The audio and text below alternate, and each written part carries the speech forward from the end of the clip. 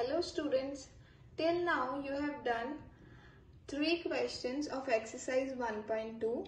Today we will do next questions from your maths book given on page number 14 and 15.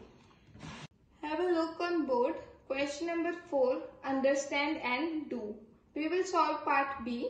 Have a look on flashcard and currency notes given. So the statement is 1510. Let's count the currency note. 1 note of 1000, 5 of 100 and 1 of rupee 10. Next is 1520. So here it is 1 note of 1000, 5 of 100 and 2 of 20. So next is 1530 and notes are 1530. So we have seen that 1 note of 10 rupees increasing. So our next number will be 1540.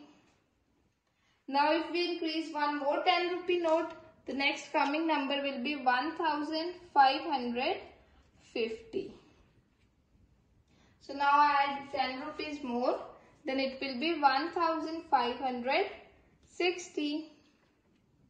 And at last 1570. So now to answer this in your notebooks, write the question, part you are answering and at last solution. Question number 5, write the successor of the given numbers. So we will solve part C, it is 2018. Now have a look on number line. 2017, 2018. Successor of 2018 is 2019, 2020, 2021, 2022 and 2023. So have a look on this AVA.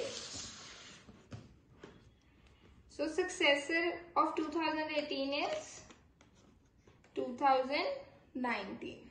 So our answer will be 2019. To write this in your notebooks,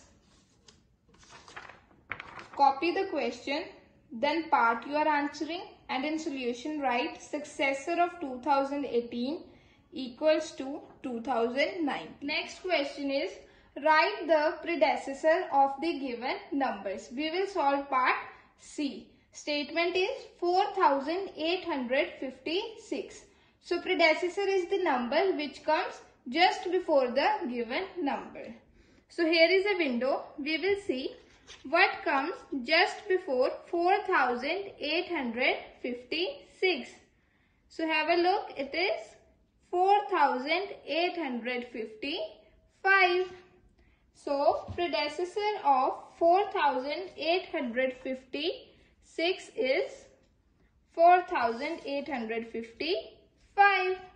So to solve this in your notebooks, write the question, then the part you are answering and solution. That is predecessor of 4856 is 4855. Now one part I have solved for you. Remaining you will solve by yourself in your notebooks. Thank you.